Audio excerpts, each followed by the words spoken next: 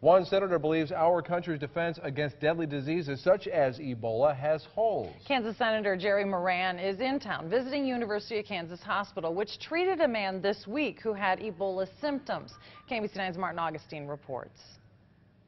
U.S. Senator Jerry Moran of Kansas says that the Ebola issue is a public health care issue here in the United States, best taken care of by containing Ebola in West Africa. Senator Moran coming to University of Kansas hospitals to meet with doctors, nurses, and staffers. He had high praise for the way the hospital took care of the man whom, at first, there were fears that he had Ebola. As it turns out, he does not.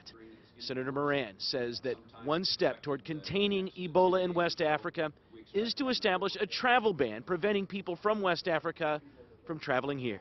Mostly a Department of Transportation, U.S. Department of Transportation, Homeland Security issue about how to secure the, in a sense, the borders of people crossing and bringing a disease either intentionally or unintentionally to the United States. And those efforts need to be enhanced. The travel ban, Senator Moran says, is merely one component of containing Ebola. He said a travel ban should not be applied to people coming from the United States going to West Africa to help with the health care crisis there. Martin Augustine, KMBC 9 News.